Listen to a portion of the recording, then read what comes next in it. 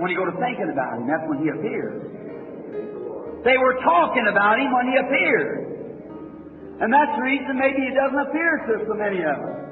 We talk too much about other things instead of about Jesus. They were talking about trading cars. Something else, or the washing. What kind of soap powder you use? Listen to the radio or some kind of nonsense. That's the reason He doesn't appear. If we just keep our minds on Him, let the meditation of my heart.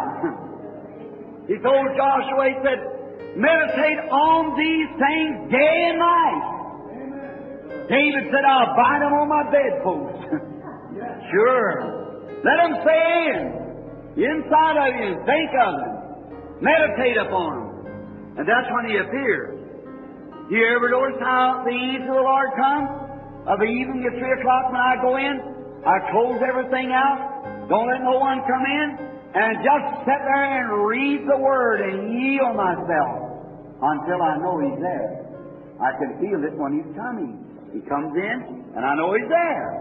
Oh, my. That's the way you do. That's the way the disciples did. They were with one place and one accord in an upper room. And they were all up there praising Him. And all of a sudden He came in. That's the way He does it.